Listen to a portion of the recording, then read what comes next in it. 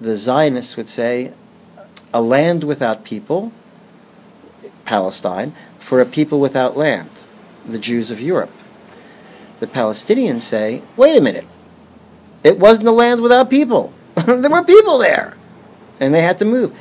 Did anybody discuss that when they were thinking of going to Israel? Or were they discussing the Arabs?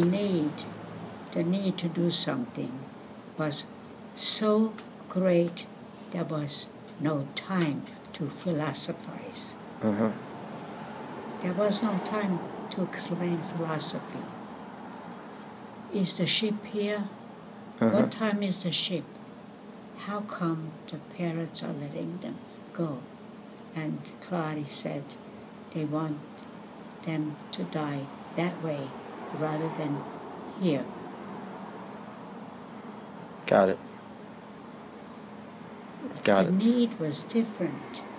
So you don't even remember it being discussed. It was just how to survive. Yeah, and that's all.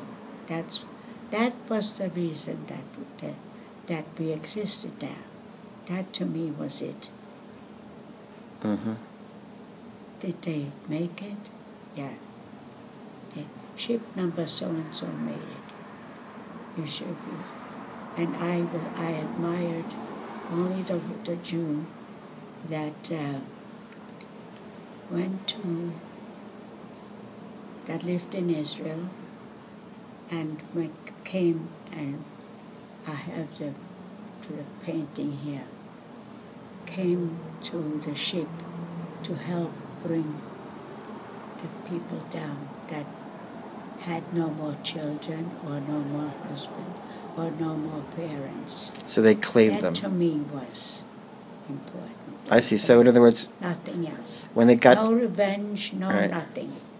So what you're talking about is the Aliya Bet, when they were trying to smuggle Jews into Palestine during World War things, and the British would put in and say you couldn't go there unless you were being reunited with a family member. And also I said to Bobby, this is not a religious Jew.